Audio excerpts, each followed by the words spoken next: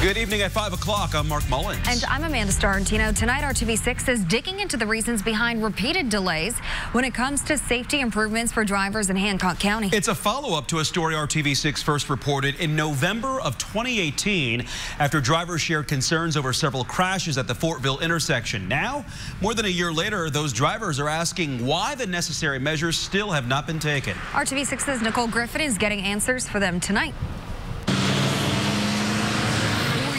Drivers in Fortville have been asking this question. What's it going to take? At what point is it going to be serious enough to make something happen? It's a concern we first reported in November of 2018 after several crashes at State Road 13 and State Road 67 in Fortville. Fortville police report 12 more crashes here in 2019. A lot of times, because of the way the intersection is, you have to darn near pull out onto Highway 67 to be able to turn right onto 67. So it's just a busy intersection with difficulty seeing and a lot of traffic. After a traffic study, NDOT recognized the need for a traffic signal. But in 2018, the project was delayed because NDOT thought it needed to acquire land.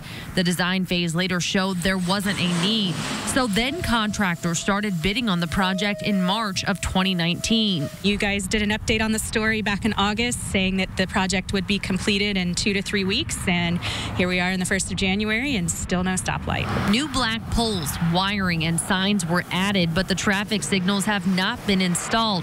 Right now, there is only a stop sign for drivers on State Road 13. And the frustration for drivers is clear. Just this week, a local realtor put out a skeleton with a sign saying, "No turn on red."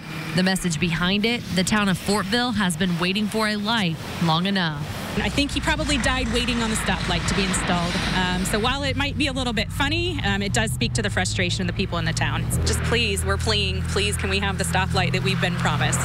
I followed up with NDOT to find out why it's taking so long to get the traffic signal installed here. A department spokeswoman tells me they are waiting on the contractor to get the supplies they need for installation. I asked why it's taking so long to get those supplies and whether or not they're considering hiring a new contractor. That spokeswoman tells me she is out of the office until Monday and will get those answers to me. Working for you in Fortville, Nicole Griffin, RTV6. Nicole, thank you. Police say a majority of the crashes were just fender benders at that intersection in 2019, but one did result in injuries. Right now, NDOT says it does not have a new completion date for the project. We will follow up Monday, as Nicole mentioned, to see if there is an update to the report.